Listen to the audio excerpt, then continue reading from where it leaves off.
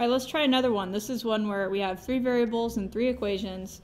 This is a y down here and kind of got cut off, at least on mine. Maybe it didn't on yours.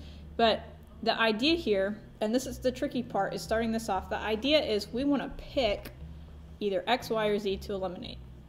And it doesn't matter which one you pick. In this particular case, it's about as easy to pick any of these, really. Like, it really doesn't matter which one you pick. You can do any of the letters easily. So I am looking at the first 2 equations and I say, well, I can really easily eliminate the x's.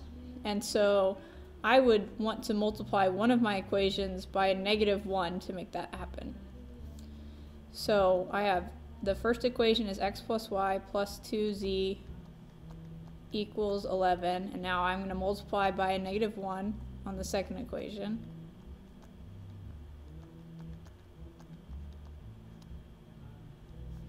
And I'm going to add through to eliminate. So the x go away, and actually this is nice, the y's go away as well. And that might freak you out at first, but that actually makes things simpler for us.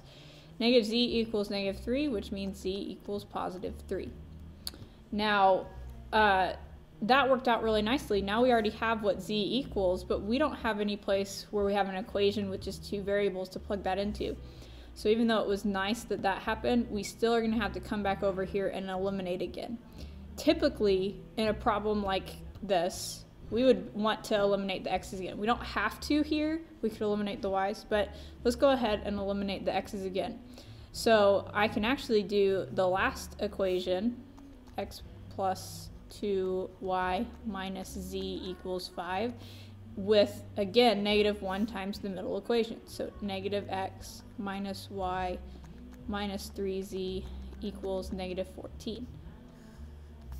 And now add the equations together and let's eliminate.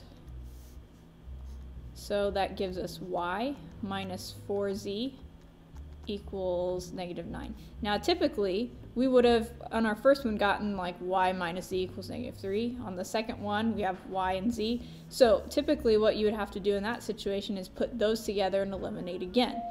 But that didn't happen. We just have z equals 3. So we're going to plug that in to this equation that we just got. So y minus 4 times 3 equals -9. So y minus 12 equals -9 plus 12 on each side. And you get y equals 3. Now take it all the way back to the beginning.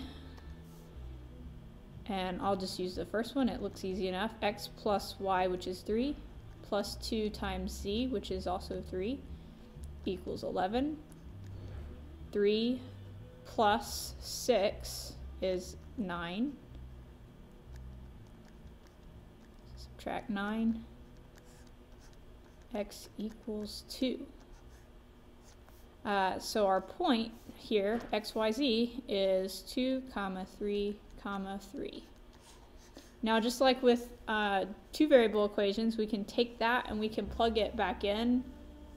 If we got a number and we were feeling unsure if that was the right answer, you could plug it into any of the 3 equations or all of the 3 equations up here and check to see if what you get works out, if it's really a solution or not.